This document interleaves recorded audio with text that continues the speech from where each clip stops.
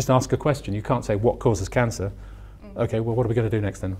My PhD, I was trying to understand how insulin controls the storage of glucose as glycogen. 15 years later, we're working on something completely different, and we make a discovery, which my student then finds out what he's discovered is the enzyme that's linked to how glycogen is controlled by insulin.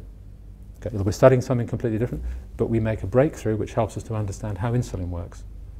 And that was a great moment for me, because it meant the stuff I'd done in my PhD I could try to revisit. And it was a great moment for him, because he'd discovered something pretty fundamentally important.